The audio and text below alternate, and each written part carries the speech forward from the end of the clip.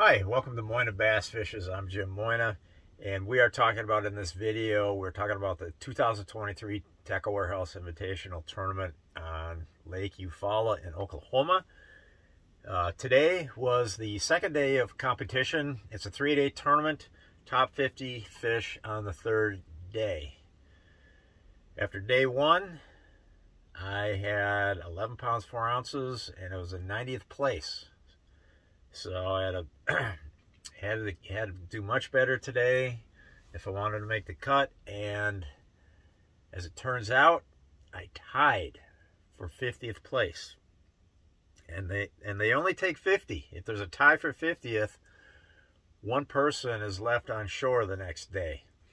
And the way they decide that is whoever has the biggest one-day bag 5-fish limit that's the tiebreaker. So that person who has the biggest one-day limit, they move on. And as it happens to be, I was that person to move on. So sorry. I generally feel for the guy I tied with. His name's Chad Allison. I don't know him, but I'm sure he's feeling really shitty right now, or at least when I have a tie like that and I'm on the bad side of the tie, I mean, it's not a good evening for me when I'm on the wrong side of that. But so Chad, hope you shake that off. And their tiebreaker really is, I don't like that tiebreaker. It's, if you tie for a cut position, just take the extra man and include them into the action for the next day. I mean, it's really not that hard. What's one extra guy? If you got 50, what's one extra guy? 51. The guy tied. And the tiebreaker they use, is it really even meaningful? Is it substantial? Does that mean I was a better fisherman this tournament because I had the bigger one-day bag? I mean, on his side of the coin, well, he was more consistent for the 2 days. So a lot of people say consistency is the better measure of a good angler. So it's really kind of a meaningless, groundless, meritless tiebreaker criteria, if you ask me. Fortunately, I'm the benefactor of it this time. I'm sure I'll be on the other side of it in the future, as I have been before. So, anyhow, so tomorrow's the top 50. What did I have for a catch today? Yeah, it was 15 pounds, 14 ounces. I had 3 really nice ones, and then just 2 2-pounders. I only caught 6 keepers. Lost one keeper. He jumped him through the bait. So I went 6 for 7 on landing fish, which was much better than yesterday, which was probably about 50%. Because literally I had like 10 keeper bites at least. I may even had more because I didn't see those fish. But I jumped 3 of them off yesterday, including a 3.5 and a 4-pounder, 15 feet from the boat. So that was just an awful day yesterday, frustrating. So 6 for 7 today. That's okay, I guess. You always like to do better than that. 9 for 10 is what I like. 90% is what I like to strive for. That's a good number. If you can land 9 out of 10 fish that you hook, that's where I want to be minimum. So anyways, yeah, so I had, my biggest one was like a 5-pounder. That was a beauty. And the whole time, once I got to my 15 pounds, 14 ounces, I probably still had another hour and a half to fish. And I kept telling, and running through my mind was, Jim, one more quality fish and you will be fishing tomorrow. You need that one more. You need that one more. And well, that one more never came. And luckily, luckily I got in there anyways. So, and it's huge because It's very important that I make this top 50 cut. Well, for one, you get $8,000. 51st place gets that many dollars. So that's a sad and harsh reality of losing out on the tiebreaker, is that as well. So, so tomorrow, I think the next pay grade upward is at 30th place or better. So obviously we're going to try to catch our biggest, bag yet of the tournament. And if I do that, that will, because I'm only like 2 pounds out of 30th. So if I can bring in like 16 and a half, 17, that might just get me there. But that's a tall order for sure. I'm not catching enough fish to really, I had one day in practice where I ran into several quality fish, and I need that to happen again tomorrow. So we'll see. But the points, and I'm fishing for points tomorrow because, as I've mentioned in other videos, my goal is to be in the top 8 in the Angler of the Year points after these 6 tournaments in this Tacklewarehouse Invitational Trail. By being in the top 8 in the Angler of the Year points, that means I qualify for the Bass Pro Tour, which is where I want to be, which is the top. That's the top of this league, the top of the MLF business is to fish the Bass Pro Tour. They got a lot of cool stuff going on for those guys, team competitions, things that I want to be part of. The competition it's the best to me, it's the best competition. It's the most competitive field of fishermen there is, top to bottom.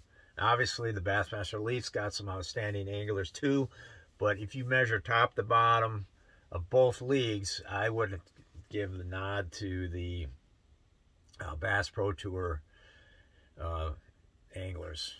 So qualifying would be, that's one thing, and then to actually be competitive at that level, it can be done. It can be done. I've fished against all those guys in the Bass Pro Tour in the past. There's some stiff resumes in that group, that's for sure. And but I've been around this game. I got a knack of just hanging around and just making the most of what I can do. Anyways, I would have to say, well, what about tomorrow? Oh, well, let's talk a little bit more about today, because there's stories to be told. It was so wickedly windy today. It started out windy, and we kind of had like a south wind.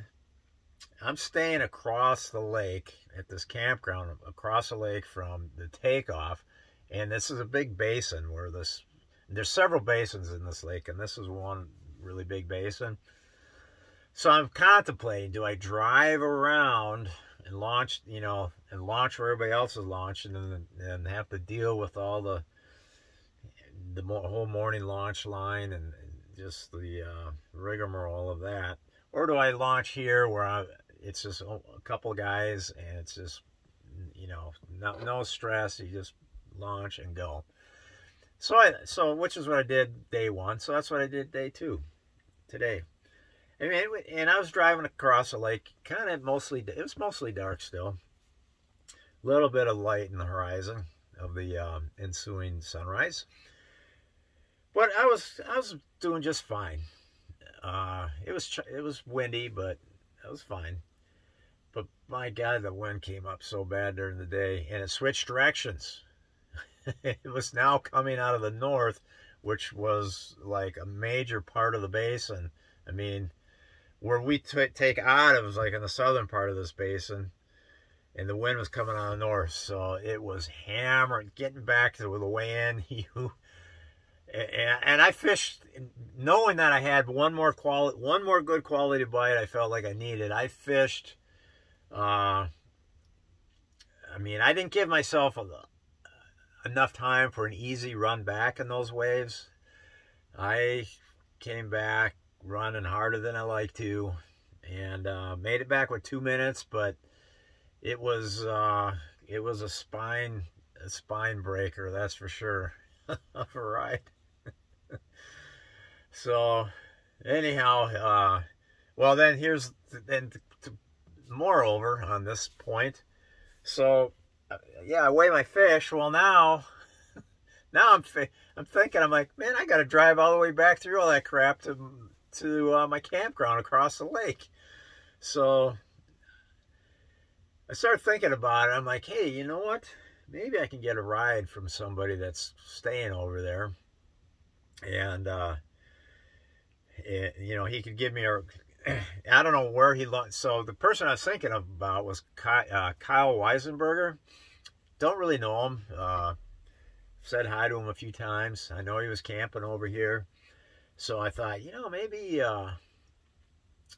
maybe he'll give me a, maybe he drove around and launched, because I know day one he launched at the campground, but maybe he drove around. So fortunately, he was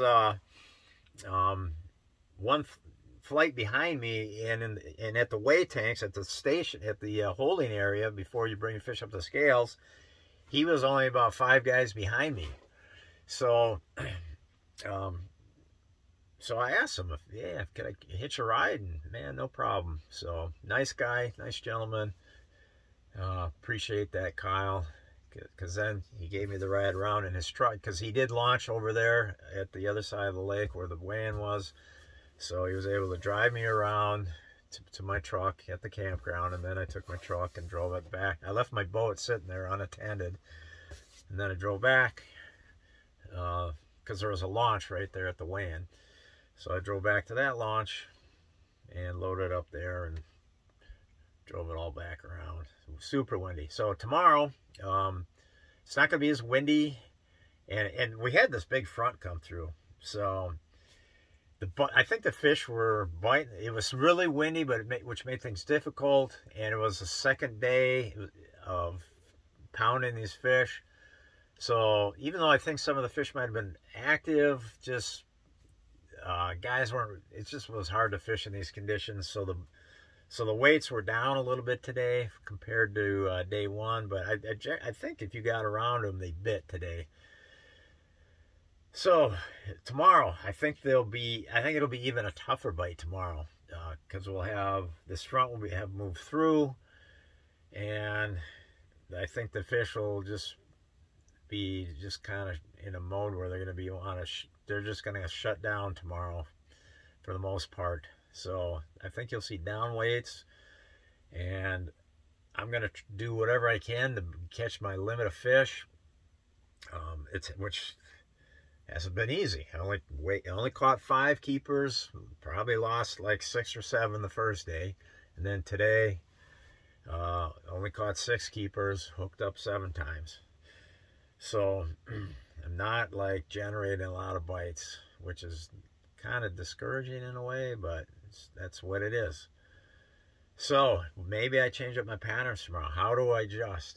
Well, I think when you get a front that comes through and the water temperature cools down, and if we get the bright sunshine tomorrow, you could see these fish utilizing these docks a little more than what they have been, or at least more than what I've experienced. I've been catching small fish off of docks, not any keepers really. So I like docks after the front's passed and it's sunny again and calm. The wind isn't supposed to be as bad. So I don't know. That might be something I might want to try tomorrow. But man, anyhow, that's enough of this video. I will report a full tournament report either tomorrow or in the next few days. It just depends on whether or not I may want to just load up and just crank, just get on the road. And anyways, that's nothing you guys need to worry about. That's me. Yeah, there's my 2-day total, by the way. 27.2, good for a tie for 50th. Hopefully we can add, hopefully I can double that tomorrow. Wouldn't that be sweet? All right. That's all I got to say. Thanks for watching. Over.